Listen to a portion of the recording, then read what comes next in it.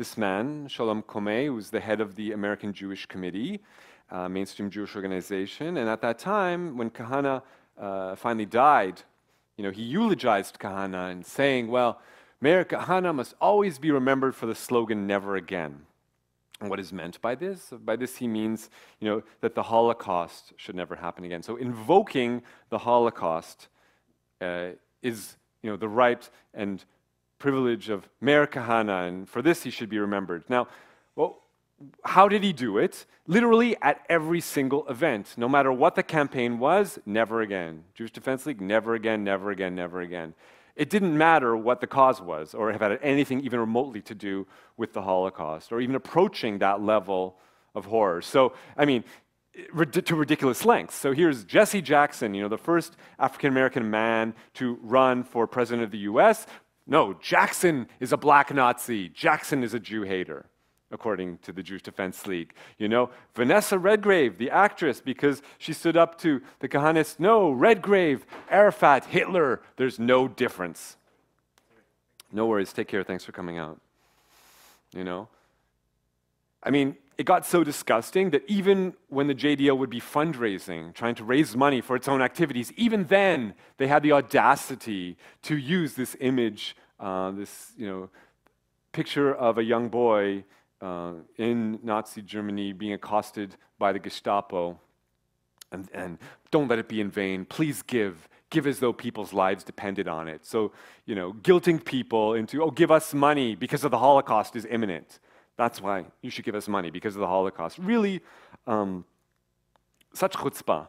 Of course, that same American Jewish Committee, when young Jews today, progressive Jews, are invoking that term, never again, to talk about the detention centers into which the US government is rounding asylum seekers, saying never again means never again to anyone, not just us.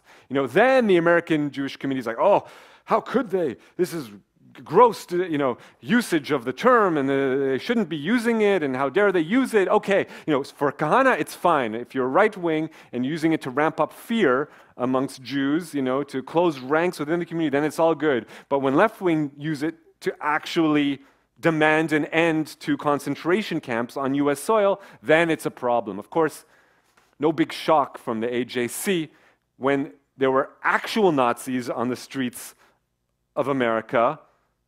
What did they do? How did they respond? When, here's George Washington. There used to be actual Nazis, and well, now they're coming back. But back when, the first round, when Nazis were actually marching in the streets, and they actually had enough support to fill Madison Square Gardens in New York City. There's a Nazi rally, right?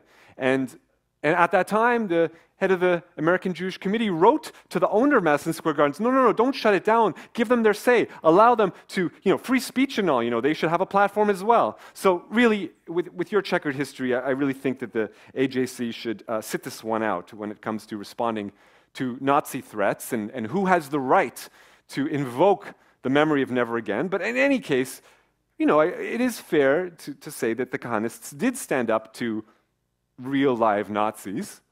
It wasn't just in word, but also in deed. So they would actually send bombs to the heads of the US Nazi Party. They didn't always explode, but they would send them. And not only would they, confront the leaders of the Nazi Party, but think of at that time we actually have Nazis organizing marches in the streets of the United States. This is at that time a guy who organized a white power rally, and of course you need to fill out a form, submit it to Philadelphia City Hall in order to get a permit, right? So he writes there, what's the reason for the demonstration? Well, it's going to be a white power rally to show to white masses the unity of the white race, and that N-word and Jews are cowards. And what signs are you going to have at the demonstration? Oh, we're going to have signs that say, "Gas, commie Jews," and "Hitler was right." So he submits the paperwork, and of course, in response, the Jewish Defense League, is like, all right, well, we're going to get this guy, we're going to show him what's what, we're going to confront them in the streets of Philadelphia, we're not going to allow this to pass.